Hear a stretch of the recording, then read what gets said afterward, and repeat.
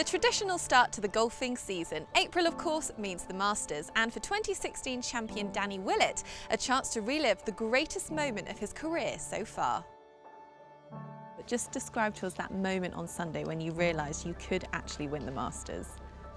Yeah, it wasn't until kind of 15, 16, and then, yeah, out of nowhere he's gone from 5 to 1 as we walked off 15 down to 16, and then it was kind of a realisation that it could happen, and kept the thoughts and stuff pretty good, and obviously came up with 16 with a pretty nice golf shot there to line up a birdie to kind of then just keep moving forward, keep pressing. You know, we've been chasing all day trying to make birdies, and you know, me and Johnny made a bit of a path that we were going to stay aggressive regardless of what happened, and see what we could produce, and yeah, there you go.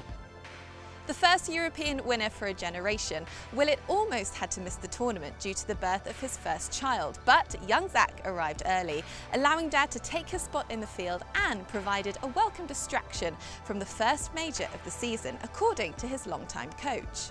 I think it did help him calm him down a little bit, you know, and there wasn't that build-up that they always get at the Masters. A lot of them arrive a little bit too early, and by the Thursday they're almost past where they want to be.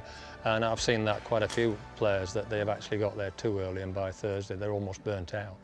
The 29-year-old was a former amateur world #1. Now a Ryder Cup player. Did the win see him reassess his goals going forward?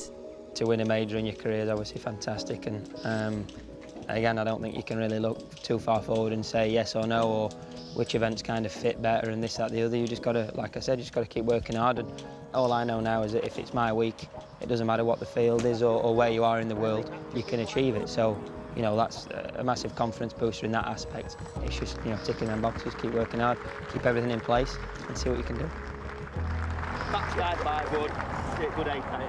The confidence you get from even just winning a tournament is massive, so winning a major has got to be twice as good, really. And I think he will go on. He won't be a one-hit wonder. He'll actually progress because he works very, very hard. And when he returned to his native Yorkshire a week after his win, the scale of his achievement finally sunk in.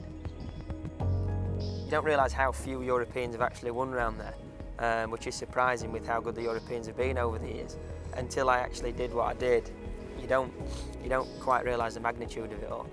You know, obviously the first English winner since Nick 20 years ago, only the third British winner after, you know, Woosie and Lyle as well, and then in terms of Europeans, I think I'm the 7th or 8th.